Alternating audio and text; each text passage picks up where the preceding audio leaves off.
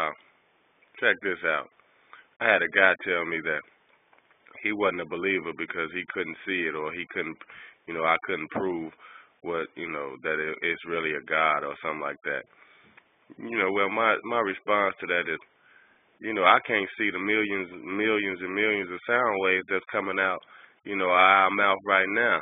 That don't mean they ain't there.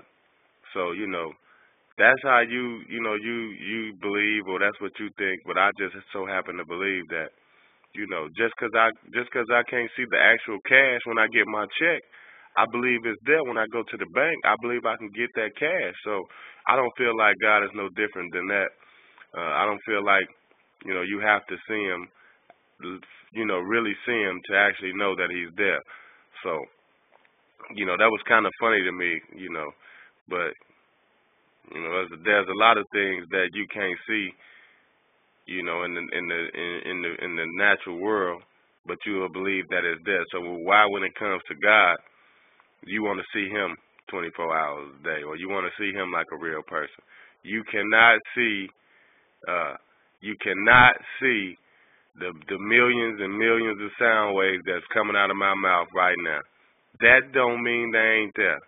So that's what I'm saying as far as, with God. Just because you can't see him does not mean that he ain't there. So, you can take that or you can leave it. I just, once again, I have to thank God that, you know, I was raised and I was taught this. In the back of my mind, I'm not judging this guy.